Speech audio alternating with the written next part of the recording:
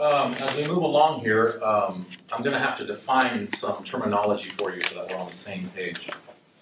So the word creed, first of all, comes from a Latin word credo, which means I believe. In Greek we say pisteuo, from pistis, I believe, things I have faith in. So the word in Arabic is Aqeedah, which the root, so it's from a triliteral root, aqada, which means to tie or to bind or to hold down, to tie a knot. So the word uqda you'll find in the Quran, for example. The prayer of Moses at the burning bush, he prays to God. According to the Quran, he says, "Wahlul uqdatan min lisani," literally, unravel the knot from my tongue, which is translated, of course, remove the impediment from my speech. So this is the cognate of this in the Hebrew is the same letters, Ayin, Kof, and Dalet. And just as a side note, this word Aqeedah actually comes directly from a word in the Hebrew Bible in Genesis chapter 22. Abraham binds his son Isaac, and the Hebrew says, "Va'ya'aqod et Yitzchak." Ya'aqod means then he bound his son. And that passage in the Hebrew Bible is called Ha-Aqeedah, the Aqeedah, the binding or the bounding of Isaac. So Aqeedah means a set of beliefs that are binding upon every Muslim. Every Muslim it's incumbent upon every Muslim to believe in these tenets. So when we talk about creed, we're essentially talking about three areas of study, three major areas. As you can see on the handout, the first area is known as theology, which is ilahiyat. Who is God? What are the attributes of God? What are the conceivabilities for God? What are the inconceivabilities for God? Now, early Orthodox dialecticians, which are called the mutakallimun, they actually had to come up with a working definition for God. And you're probably thinking, well, how can you define God? How can you express the infinite with finite language and so on and so forth? We have to understand that they had to do this out of necessity. Why did they have to do it out of necessity? Because, this is very important, the nature of creedal language is that it's polemical, it's responsive, it's reactionary. They're responding to certain elements within the tradition that are saying things that they deem to be heterodox or not correct. And we'll talk about what that means. So their definition of God is very simple. They say, Al-Wajibul Wujud, the one who has vital existence. Al-Mustahiq li Jami' al-Kamalat, he's deserving of every perfection. Al-Mutanazzih an Jami' al-Naqa'is, and he is transcendent, or he is free from every type of deficiency. And of course, this is a very broad definition. Jews and Christians would also agree with this definition, but it sort of puts us in the right direction, so to speak. Why do Muslims study creed? It's actually an obligatory field of study for every Muslim to have some knowledge of creed because it acts as a protection against deviant beliefs. That's number one. And the other reason is it's incumbent upon every Muslim to love God, right? So this is the ultimate goal of studying theology. And like I said, every Muslim has to have some level of theological education in order to have a relationship with God. So the Muslim scholars say, before there's mahabba, before there's love of God, there must be gnosis of God. There must be ma'rifatullah. You must have knowledge in order to love something. You can't love something you don't know. This is the philosophy behind it. So Muslims believe in this doctrine known as progressive revelation, where this aspect is not new to the Islamic tradition. This is something that's found in the previous revelations and dispensations, as Muslims would say. For example, very quickly in Mark chapter 12, a scribe comes to Jesus and says, "What is the greatest commandment? Hear, O Israel, the Lord our God, the Lord is one." And then he continues and he says, and he's quoting from the Torah, and he says, "Ve'ahavta et Adonai Elohecha bikol levavacha," and you must love the Lord thy God with all of thy heart. And the construction in Hebrew, you have a conjunction with a perfect tense, which makes it imperative. You must love the Lord thy God with all of thy heart, with kol nafshecha, with kol me'odecha, all of thy strength, and with all of thy being. So this is something that is the point of studying theology. This is the goal, this is the aim, this is the objective of studying theology, is to draw near to the divine, right? So it's not something where a Muslim will learn all of these different do's and don'ts and these different parameters and whatnot, and just be able to rehash them like a parrot. That's not the point of it. Even though that's important, we should know, Muslims are taught to know the parameters of their belief and what's acceptable and whatnot, but that's not the ultimate goal of it. So that's the first area, is theology. The second area is known as prophetology, or nubuwat. So this deals with the nature and function of prophets, the conceivabilities for prophets, the inconceivabilities for prophets. Now there are certain Muslims known as the Ash'ari. We'll talk about who are the Ash'ari. It's an acceptable school of theology amongst the tradition that will take a subcategory of nubuwat called mystical prophetology. And this deals with what's known as the reality of the Muhammadan nature, or the idea that the Prophet Muhammad has ontological or temporal precedence over the rest of creation. Not an essential or absolute pre-existence. That's only for God. But the sense that the Prophet is the best of creation, while he was sent last in temporality and time, his creation, the creation of his soul, actually predates the creation of Adam. Whether Muslims believe in this or not, at the end of the day, is of little consequence, because either way, the Prophet is still creation, and this is the whole point, that there's nothing uncreated except God and his attributes.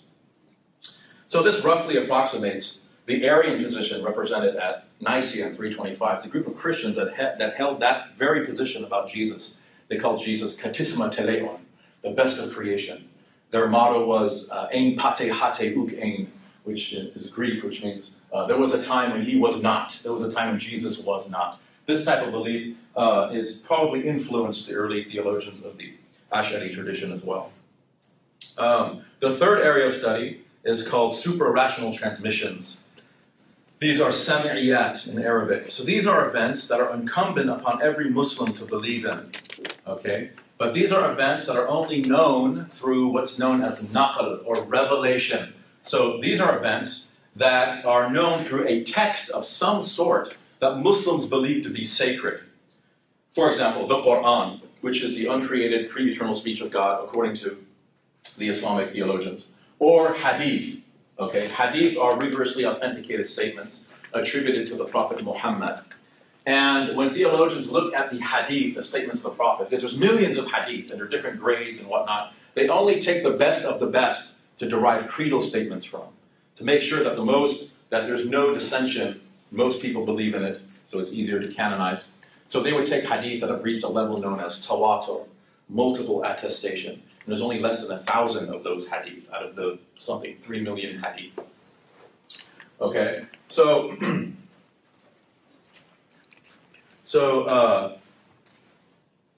the super-rational transmissions, for example, what's an example of a super-rational transmission? Like the night journey and ascension of the Prophet, right? Or the standing on the concourse on the Day of Judgment.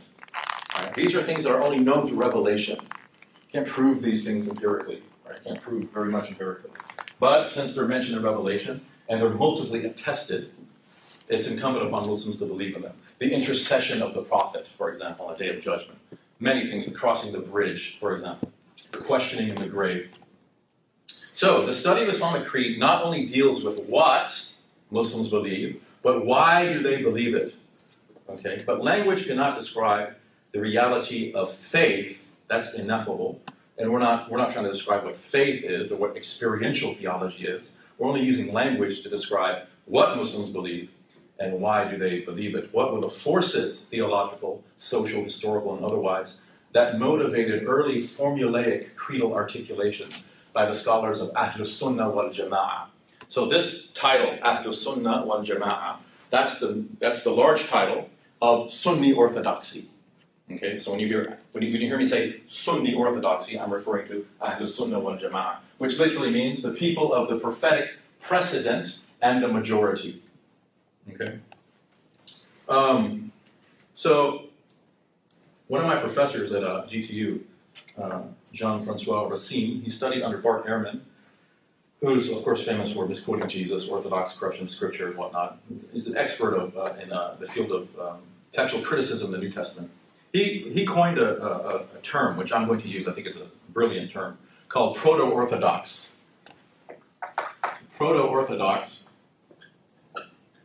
or the forerunners of orthodoxy. So proto-Orthodox scholars represented what would eventually become standard belief in that tradition. So this is before creeds were codified, okay?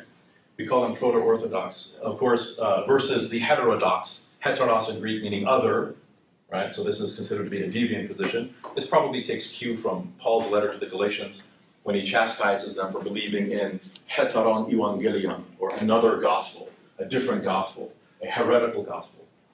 So orthodoxy, straight thinking, heterodoxy, deviant teaching. So I'll utilize this term proto-orthodoxy, which will be used interchangeably with proto-Sunni.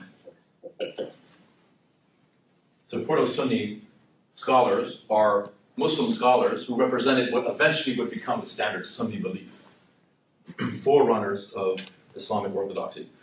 So very quickly, just very, very quickly, because it'll help us to give us some, it'll help us conceptualize, we're going to see what happened in the Christian tradition. There are obvious parallels, and it'll help us conceptualize. So there's a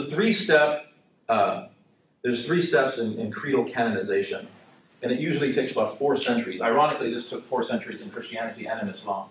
The first step is called proclamation, which leads to a clarification, and then you have a codification or canonization. This usually takes 4 centuries. It took about 4 centuries in the Christian tradition and the Islamic tradition. So I'll give you an example very quickly. So you have Jesus and his disciples who believe certain tenets. They had faith convictions. They proclaimed them. It's called the kerugma, the early Christian proclamation. By the end of the 1st century, maybe earlier, to the 4th century, you have all of these different groups coming out, having different Christologies, different ideas of who Jesus was, different soteriologies, different ideas or concepts of salvation. So you have groups like Ebionites and Marcionites and Patripassionists and Modalists and all Gnostics and the Docetae, all of these different groups claiming to be in the Christian tradition. And then you have the proto-Orthodox Christians. Now, most of these groups had their share of specialists. They have speculative theologians. They had polemical theologians.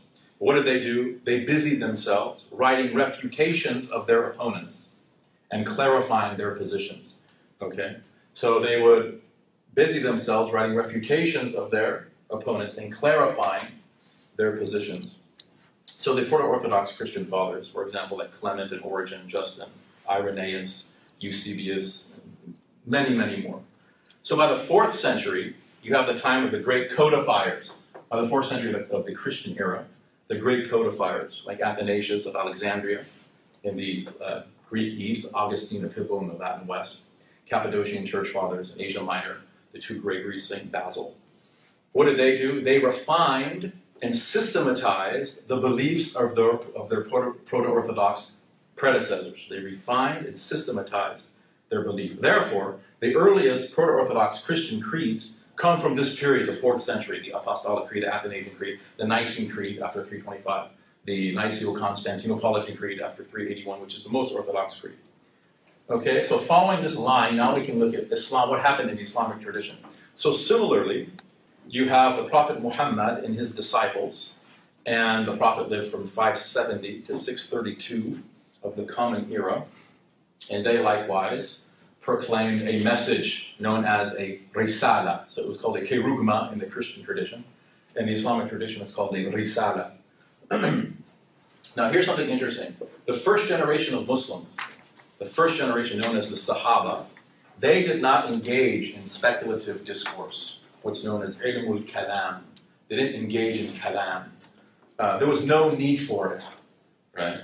They never asked the questions, for example, was the Quran created? It never even occurred to them. Do human beings create their own actions? These things weren't brought up until later. They weren't issues until later. Like today, the theists are asked questions like, if God is omnipotent, it's the stone conundrum, right? Can he create a stone that's too heavy for him to lift? Can God, what was the one? Can he warm up a burrito so hot that he can't eat it? Or they say, where is God? Who created God? This type of thing, right? These questions didn't even occur to the first generation. And I think part of the reason why is they experienced their theology. There was no reason to question it. They experienced it. They're with the Prophet, and they saw him perform these miracles reportedly. So this was never an issue with them. And likewise with the original disciples of Jesus, they experienced their theology. So these questions weren't brought up until much later. But you get into the second and third generations, and as the empire, the Islamic empire, is growing under the Umayyad and the Abbasid dynasties, now you have Jewish and Byzantine and Persian peoples becoming Muslim, and then looking at Islam through their own hermeneutical lens, so to speak. Right? So now these different ideas start coming up. Also, Muslims came into contact with seasoned Jewish and Christian Hellenized philosophers. So many of these issues were raised. So what happened now? It necessitated reasoned responses and clarifications from these proto-Sunni scholars. It was necessary. Again, creedal language is by its nature responsive. It refutes heresies. It clarifies positions, right? So the classic example is the Logos of the Johannine Gospel. So when Islam went into the Levant, or in Sham, in Syria, and into Egypt, Christian philosophers had heard of the Quranic revelation referred to Jesus Christ. So they were wondering, is this, and the Quran refers to Jesus as the Word of God, right? إِذْ قَالَتِ الْمَلَائِكَةُ يَا مَرْيَمُ إِنَّ اللَّهَ يُبَشِّرُكِ بِكَلِمَةٍ مِّنْهُ. The angel said, "O Mary, God gives you glad tidings of a word from him, Ismuhu al-Masih, who is called Christ, Isa ibn Maryam, Jesus the son of Mary." So these Hellenized Christian philosophers would ask the Muslims, is this the Logos of the Johannine Gospel? Right? John 1:1, where it says what? En arche ein ha logos. In the beginning was the Word. Right? Which implies that the Word has an essential pre-existence.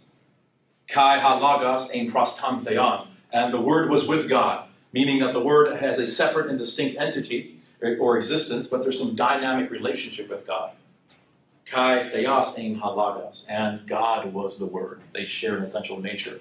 So it necessitated, obviously it's not the same concept as the kalimatullah, or the concept of Christ in Islam, but this is just an example of how or why Muslim theologians began now to study Christian theology in order to formulate reasoned responses to what they were hearing.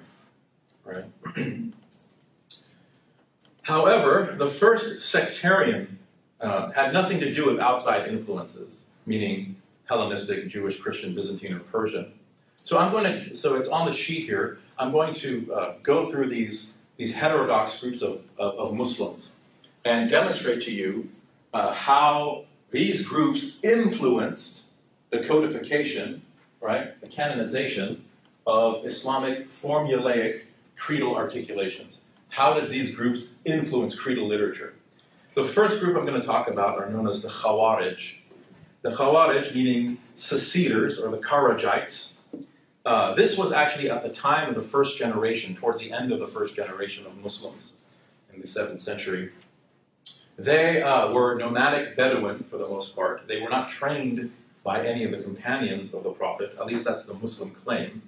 They espoused a very puritanical type of fire and brimstone theology. They believed that if a Muslim committed a mortal sin, then they had apostated from the community, and it was their right to kill that person. So they would actually go down into cities and hamlets, and they would raid them, and they would indiscriminately massacre everyone. Montgomery Watt calls their actions pure or sheer terrorism. So obviously we have an element of neo-Khawarij in the world today as well. They're very exclusivist, right? If you didn't believe exactly as I believe, and you're not even a Muslim. This type of thing, very exclusivist type of belief. They would anathematize companions of the Prophet who did not believe as they believe. In other words, it would make takfir of them. Anathematize means they would declare them as being apostates and they would kill them. So the 4th caliph, for example, his name was Ali. He was the nephew of the Prophet. He was killed by a man of the Khawarij in Kufa, Iraq in 661 of the Common Era. The man's name was Abdurrahman ibn Muljam al-Muradi. He stabbed the Caliph Ali as he was leaving the mosque. So that's the first group, the Khawarij. So that's what they believe. You commit a mortal sin, whether it's a small sin, from the minor sins, sagha'ir, or from the major sins, the kaba'ir, You forfeited the rights of the community, you've apostated, and you are to be killed. This type of mentality. The second group are called the Shia. Now, I'm coming from a Sunni perspective, right? So if I was a Shi'i, for example, you would hear a very different story, right? So I'm coming from the perspective of a Sunni Muslim. So the Shia, partisans of Ali, these are viewed as diametrically opposed to the Khawarij. In other words, they would come to believe that the fourth caliph, Ali, was an infallible imam or leader. Infallible. So they impute upon him a prophetic attribute, because Muslims believe that prophets are infallible, or free of major sin, and that he was ordained by God. The Shia believe that Ali was ordained by God to inherit the temporal caliphate, the temporal kingdom of the Prophet, and they also believe certain companions of the Prophet took advantage of the situation of the death of the Prophet and usurped power in order to take the caliphate away from the caliph, Ali. This is the largest sectarian today in the Muslim world, the Shia. The third group are called the Mujassima, the anthropomorphists, right?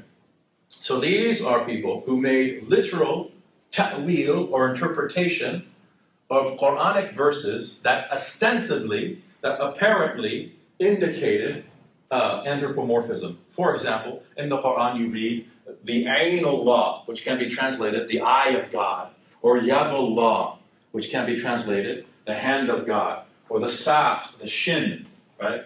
So the anthropomorphists, the Mujassima, they would take these verses as literal. So God literally has a hand. It's made of substance. He's located in his creation. He's physically seated on a throne. He's wearing a robe. He has certain facial features like that.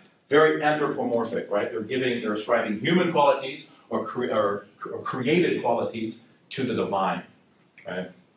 So they say God has jism murakkab. He has a compartmentalized body, for example. He dwells within his creation. So this idea of substance, right, ajram in Arabic, this was also found to be very problematic amongst Christian theologians in the late 4th century. In the Nicene Creed, it says that Jesus shares a substantia with God, and they found this term substantia to be scandalous, so they removed it from the Creed in 381 of the Common Era. Muslims had a similar run-in with the word substance with the Mujassima. And God is not made of substance. The Quran says, "Laysa kamithlihi shay'un," that there's nothing like God. And one of the attributes of God, according to theologians, is mukhalafatun lil hawadith, which means that he is completely dissimilar to creation. And that's eventually became the Sunni position, the Orthodox position. Other groups, the Jabariya, these are the determinists, they said that man has no volition, he has no free will. He is compelled to act, therefore he is not taken into account, which means eventually they came to deny the existence of hell, right? And of course hell is from the super-rational transmissions. It's mentioned in Hadith, it's mentioned in Quran, so that was deemed an unacceptable position. And then you have Qadariya, the dualists. Man has absolute volition. God has nothing to do with evil. Nothing to do with evil. He didn't create it. He's not pleased with it. Has nothing to do with it. So this was their answer to theodicy, the problem of evil in the world. They were called the Muslim Zoroastrians, because Zoroastrians were very dualistic, believing two gods, right? God of good, God of evil. The most challenging group to the proto-Sunni, or proto-Orthodox, were the rationalists, the Mu'tazila, the rationalists. And part of the reason that they were so challenging is because they actually ruled the caliphate for over 200 years. So they were the ones in power for over 200 years. And they would actually, they would persecute proto-Orthodox scholars for espousing certain beliefs. For example, the Mu'tazilite caliphs believed that the Quran was created. This was a major issue back during this time. Is the Quran created? Is it uncreated? So the Mu'tazilite position is the Quran is created. The Sunni position is that it's uncreated. So any scholar that espoused that the Quran, or taught his flock that the Quran was uncreated, was sometimes tortured, persecuted, sometimes killed. One such scholar, Ahmad ibn Hanbal, who is a scholar who had his own codified school of jurisprudence. He had reached a level of complete juristic and methodological independence known as ijtihad mutlaq. He was actually tortured by the Caliph Ma'mun because he said the Quran is uncreated. There was another scholar, Imam Shafi'i, who also was summoned to the Caliph. And the Caliph asked him, do you say that the Quran is uncreated?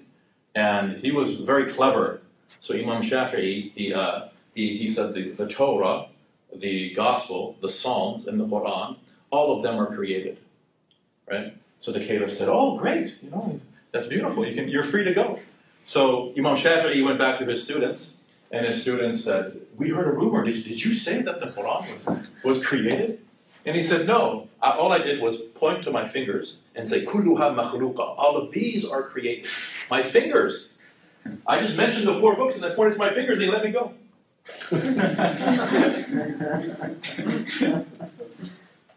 So, Mu'tazilites also, so for the Mu'tazilites, remember we talked about the sam'iyat, super-rational transmission. The Mu'tazilite, they denied the sam'iyat. They believe in theology, they believe in nabuwat, prophetology, but they said the sam'iyat, they're not supra-rational, they're irrational. We're not going to believe in them. There's no punishment in the grave. That's allegory. The Prophet did not travel in body from Mecca to Jerusalem. That's ridiculous. There's no, the physical body doesn't rise from the dead. It's gone. It's completely, it dissolves and it's gone. But they believe in the soul. They believe in afterlife. But some of these super-rational transmissions, they did not believe in. They also rejected divine attributes. They saw this as imputing plurality upon the deity, right? So the Mu'tazilites would say God doesn't have attributes. He is omnipotent in his very essence, whereas the Sunni position is that omnipotence is an attribute that is in addition to the essence, but it's not attached nor detached from it. So from our perspective, who cares about this? But this was a major issue during this time. So, for example, the Mu'tazilites would say, this pen isn't blue, right? It's blue in its very essence. Blue is the pen, and the pen is blue. There's no difference between blue and pen. It all emanates from the essence. Whereas the Sunni position would be, this is a pen, and it has an attribute of being blue, but outside of this essence, blue doesn't have any meaning, which obviously is not true, because you have blue sky, you have blue cars, you have blue hats, and so on and so forth.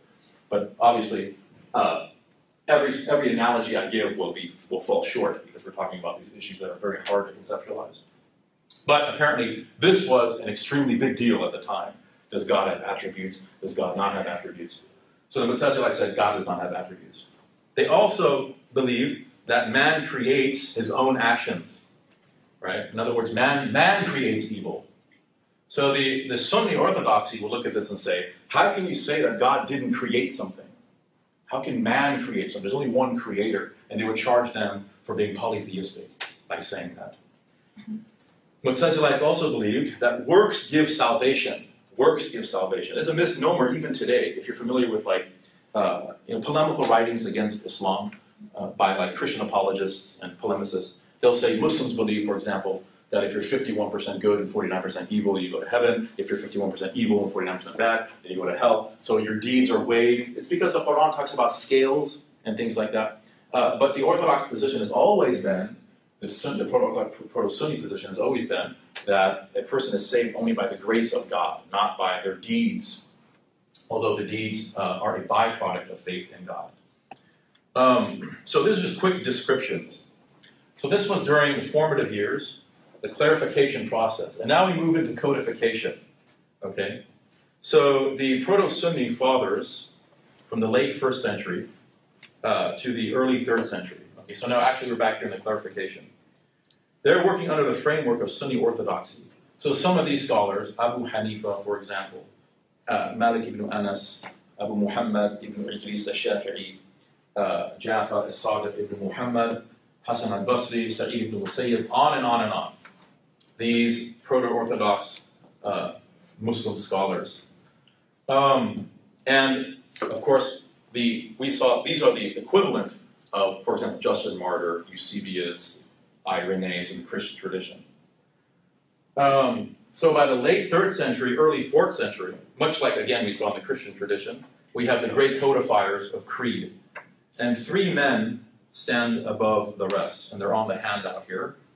The first one, Abu Mansur al-Maturidi, who died in 944 of the Common Era. He's from Samarkand, he was a Persian. Abu al-Hasan al-Ash'ari, who was from Iraq, 936 of the Common Era. So these two men worked independently, yet they came to very similar conclusions. They differed in minor areas that are considered to be negligible. So the definition, the traditional definition of a Sunni Muslim is a Muslim who adheres to the theological school of either Maturidi or Ash'ari, or both. And some say there's a third school, the Ataie school, or the Salafi school as well. But definitely the school of these two men is considered to be Sunni orthodoxy. So what are some of the differences between the two? For example, Imam Ash'ari said that it's conceivable for a woman to be a prophet. And there's an opinion amongst the Ash'aris that Mary, the mother of Jesus, was a prophetess. Or that Asiya, the wife of the Pharaoh, was a prophetess. The Maturidi say this is only an office or a function of men. That's one of the differences.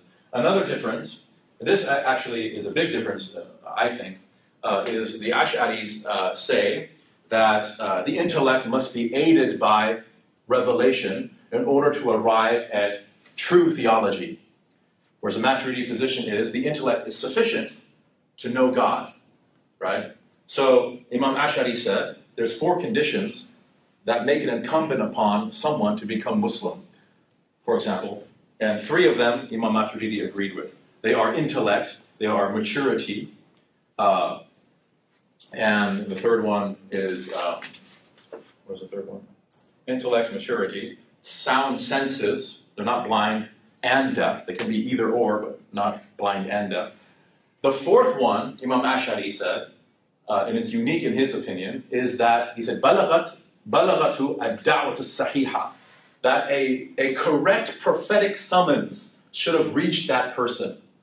That if a correct prophetic summons, the correct message of a prophet, whether it's a prophet Moses or Jesus or Muhammad or Abraham or Noah, any prophet, if a person was not reached by that message in a good form, a correct form, not a corrupted form, if it didn't reach that person, then they're not responsible to believe in God, because the intellect is not enough to arrive at true theology. It must be aided by revelation. Right? So I think that's actually a pretty major difference. Interestingly, Abu al-Hasan al-Ash'ari was a Mu'tazilite for over 30 years. He was a Mu'tazilite scholar. He studied under Abu Ali al-Jabbari, who was a Mu'tazilite master. And then he left that and joined the Proto-Sunni movement in the 4th century, and eventually became one of its great codifiers. The third scholar here, Abu Ja'far al-Tahawi, he was from Egypt. I have a copy of his creed called At-Tahawiyah, and I want to actually quote from the creed to demonstrate to you the polemical nature, the responsive nature, reactionary nature of creedal statements. So what did these 3 men do? They refined and systematized the beliefs of their predecessors. Okay? So the creed of Imam At-Tahawi is the simplest and the most popular creed. It's only 130 statements. Rowan Williams, who was the Archbishop of Canterbury, he read the creed, and he liked it, and he encourages his diocese, in fact, all Christians, all Catholics and Protestants, to read this book to get a good idea, an authentic idea, as to what Muslims actually believe in, right? Hear it from a Proto-Orthodox Muslim scholar from the formative years of Islam, and not from, some pundit or something like that. So he says, read this book. So we're going to look at a few of these statements, and we'll end with this, God willing, just to demonstrate to you the nature of creedal literature. Remember we said from the outset, the nature of creedal literature is that it's responsive. So he says here in statement 74, he says, وَلَا نُخَالِفُ جَمَاعَةَ الْمُسْلِمِينَ. He says, we do not dissent from the majority of Muslims, right? And claiming the majority legitimizes his creed, because there's a hadith of the Prophet, which is considered to be a sound hadith, in which he said, يَدُ اللَّهِ مَعَ الْجَمَاعَةِ أو عَلَى الْجَمَاعَةِ, that the literally hand of God, or the protective power of God, is with the majority. Right? So this statement is aimed or directed against heterodox denominations. Statement number 56. He says here, وَالسَّعِيدُ مَنْ سَعِدَ بِقَضَاءِ اللَّهِ وَالشَّقِيُّ مَنْ شَقِيَ بِقَضَاءِ اللَّهِ تَعَالَى. So he says, those saved are ultimately saved by God's decision or grace. And those damned are ultimately damned by God's decision. So this is a polemic against who? The Mu'tazilite, the rationalist, who said a person's deeds give them salvation or give them eternal damnation. Another example, statement 107 in the Creed. Oh, this is a good one. أَفْعَالُ الْعِبَادِ هِيَ خَلْقُ اللَّهِ وَكَسْبٌ مِنَ الْعِبَادِ. That human actions are God's creations, but humanity's acquisitions. So this is the Sunni way of dealing with theodicy, the problem of evil, that God created evil. He created everything. He created evil actions, but since man has limited free will, he will take the consequences of those actions because of a limited free will. So this goes against the Mu'tazilites. It's a polemic against them because the Mu'tazilites said man creates his own actions. It's against the determinists, right, who said man has no volition, and against the dualists as well. So man has absolute volition. Right? Human actions are created by God, even evil actions. God created everything. God is the only creator. But since man has a limited free will, that he takes the consequences of those actions. A couple more here are interesting. Al-Imanu, so this is number 80, statement 80 out of 130. Al-Imanu, I'm sorry. وَلَا يَخْرُجُ الْعَبْدُ مِنَ الْإِيمَانِ إِلَّا بِجُحُودِ مَا أَدْخَلَهُ فِيهِ. Statement number 79, actually. The believer does not lose his or her faith except by denying that which made him or her a believer. So this is a polemic against the Khawarij, right? The seceders who said what? That if a Muslim commits a mortal sin, whether small or large, if a Muslim lies to someone or cheats someone, they've left Islam, they've apostated. So here he's saying that unless a Muslim denies that which made him or her a Muslim, right, then they're still a Muslim. In other words, if they deny an essential article of faith, then they leave the faith, not because they did some sin. The Muslim position is everyone commits a sin, commits sins. A couple more here. Number 118 and 119. وَنُحِبُّ أَصْحَابِ رَسُولِ اللَّهِ صَلَّى اللَّهُ عَلَيْهِ وَآلِهِ وَسَلَّمَ وَلَا نُفَرِّطُ فِي حُبِّ أَحَدٍ مِّنْهُمْ. We love the companions of God's messenger, and we do not have extreme love for any of them. وَنُثْبِتُ الْخِلَافَةَ بَعْدَ رَسُولِ اللَّهِ صَلَّى اللَّهُ عَلَيْهِ وَسَلَّمَ أَوَّلًا لِأَبِي بَكْرَ الصِّدِّيقِ رَضِيَ اللَّهُ تَعَالَى عَنْهُ. And we assert the caliphate after the passing of the messenger went to Abu Bakr as-Siddiq. So this is a polemic against Shia, who were saying that certain companions of the Prophet usurped Ali's caliphate. So he works this into the creed as well. Number 35, almost done here. Yeah, we have a little time. This is interesting. Inna al-Quran kalamullah. That the Quran is the word of God. Minhu bada bila kayfiyatin qawlan. Emanated from God without modality in its expression. There's no modality. There's no how. It's beyond comprehension. Laysa bi makhluqin ka kalam al-bariyya. It is unlike human speech, which is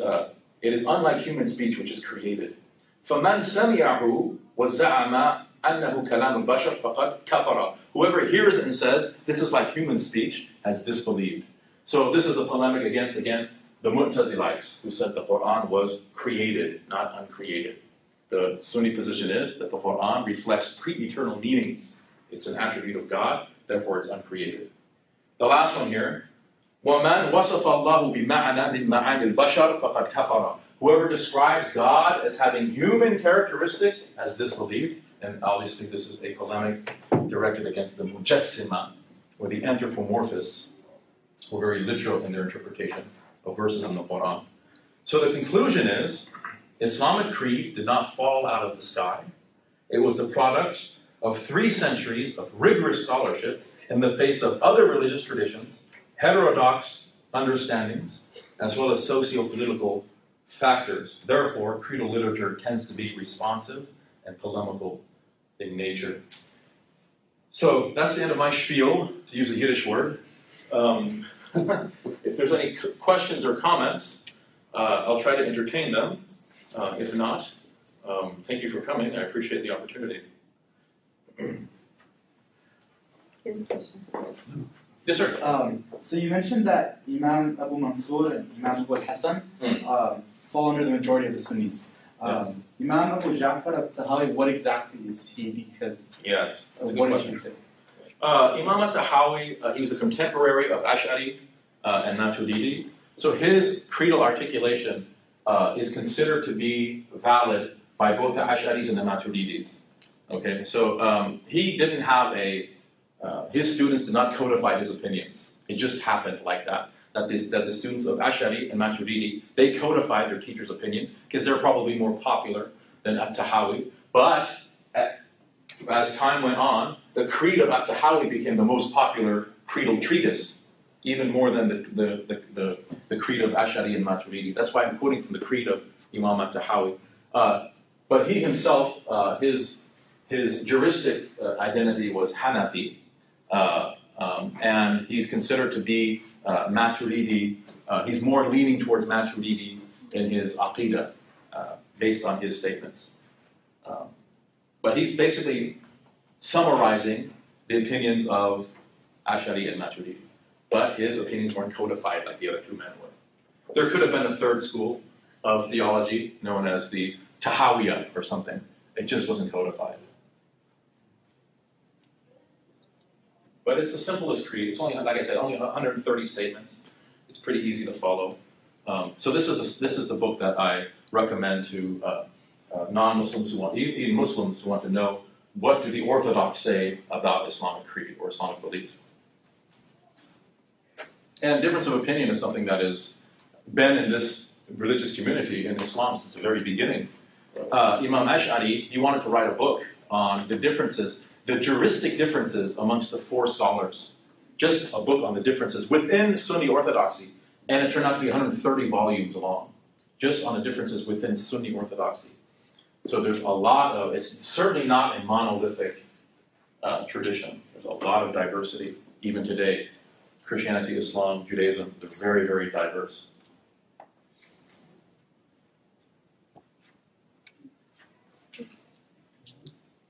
Any comments or questions? I hope I didn't bore anyone.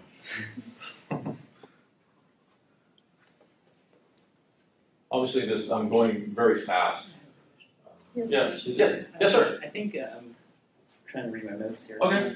You said there were about 1,000 statements or hadith, like about 3 million that are considered creedal. Is that common to the Shia as well, or is that just specific to Sunni? Good question. So there's millions of hadith. 1,000 or so are considered to be multiply attested.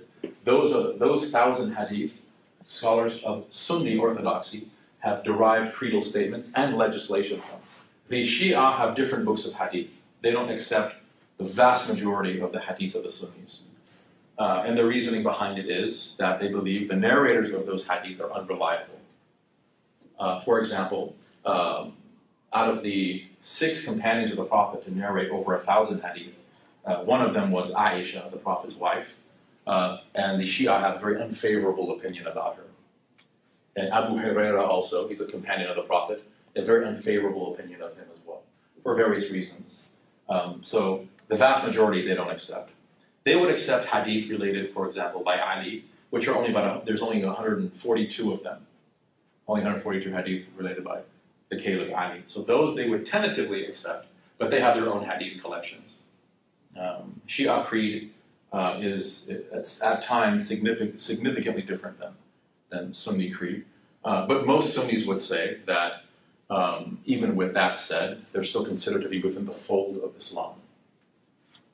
There are some conservative Hanafis, for example, that would say that they're not Muslim, but that's a very much minority opinion from a creedal standpoint.